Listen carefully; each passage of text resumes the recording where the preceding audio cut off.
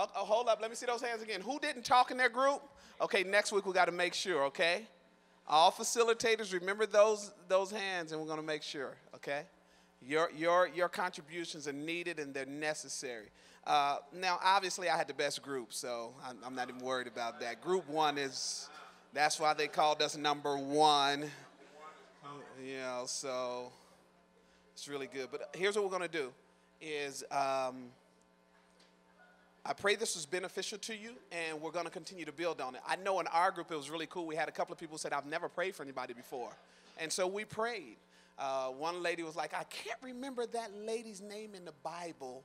I just can't remember her name in the Bible. It was the woman with the issue of blood. And they never said her name. So she didn't have a name, you know. So I thought that was really cool. And she's a theologian and didn't even know it. She didn't know the lady's name like we didn't know. So it was really great. And that's what I want our time to be. We're doing this together on purpose, okay? Remember I talked about we can go to church together and never really engage. We're doing this on purpose. And I know next week you're going to find something, or something will find you to make you busy, okay? I know next week it'll be harder for you to get here.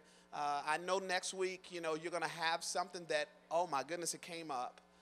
But let's make this a priority. I believe as we continue to step further and further and further with God through this lesson, He's going to transform some things in our life. What I love about this is that everything John Bevere talks about, he backs it up with the Bible. Everything. He backs it up with the Bible. And so if we take issue, we'll take issue with what the Bible says. And you can wrestle with God all you want. But He's going to win. Okay? And so we want to close in prayer.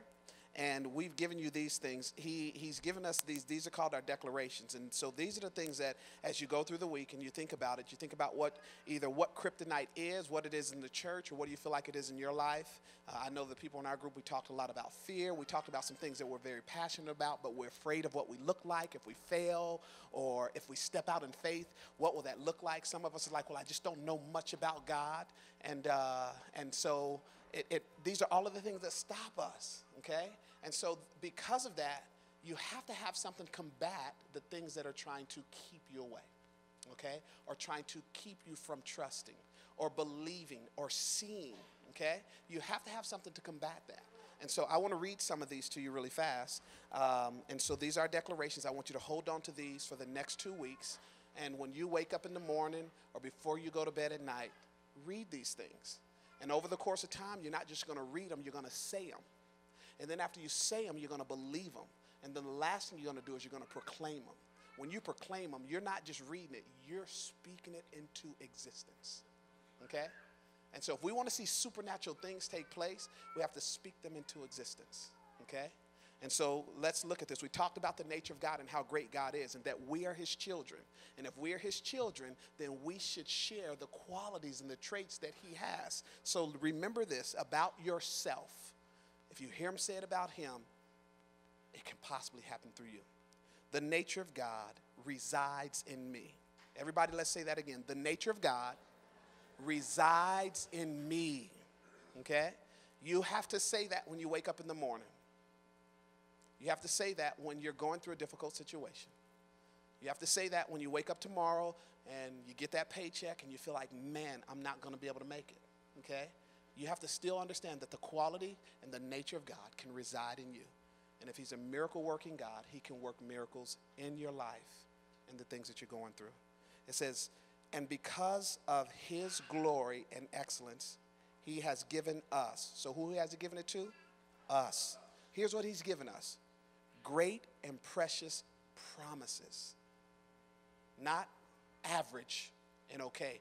God has given us great and precious promises. You hear me saying this over and over again? Because I'm telling myself. I have to say it over and over again so that I believe it myself. God has given us, God has given you not average promises, great and precious ones. Promises.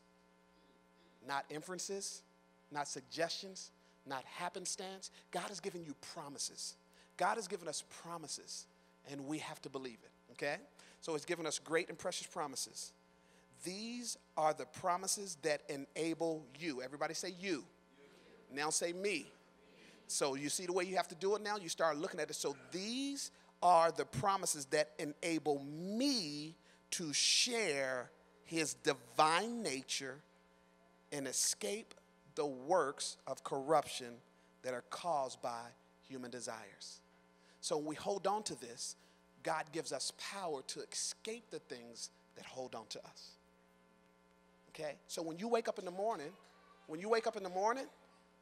now this is what okay, you stop and get your Starbucks. Okay?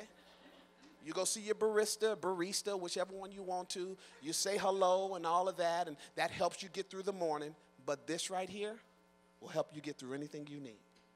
Okay? So this is why we declared. So we can do this. We've given it to you.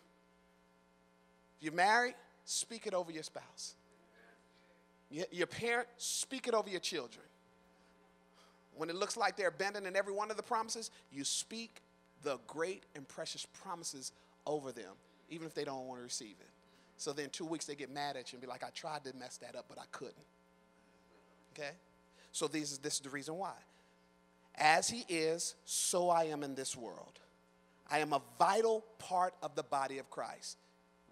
I want you to repeat this one after me. I am a vital part of the body of Christ. Okay? You are the I am. You are a part of the body. Each and every one of you. You are. Nobody else. You. You are. God designed and purposed for you to be here in this moment, to be a part so you can do your part. Because if ever you're a part, it's because he has a part for you to play. Okay? So when you go out tomorrow, God, I'm a part of your church. I'm a part of your body.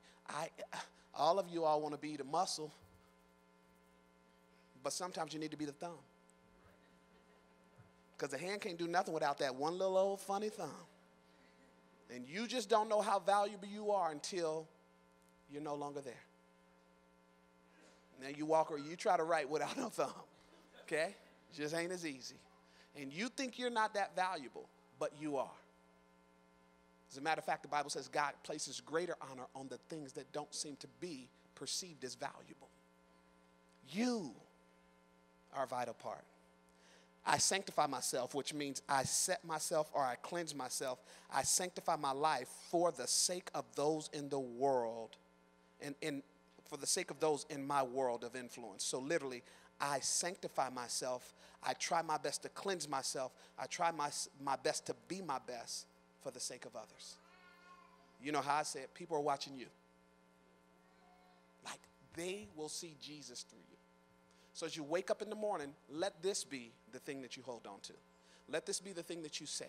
Let this be your conversations, your declaration, and your proclamations to Christ. And then I believe he'll allow you to see it. Amen? All right, can we pray? Can we pray in faith, man?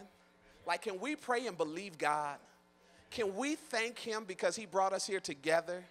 Like, can we really, really know that, yes, somebody else's church, it may seem like they're doing it better over there, but I'm banking. I'm banking everything on y'all. I really am. I think you're that great. I really do. And I'm not just saying, I think you're that great. Not because there's something so special about you, but he's just that great. And you're a child of God. You're a living child of God. You are a witness of Christ. You are the demonstration of the love and the power of God that will be expressed here in this world. You are.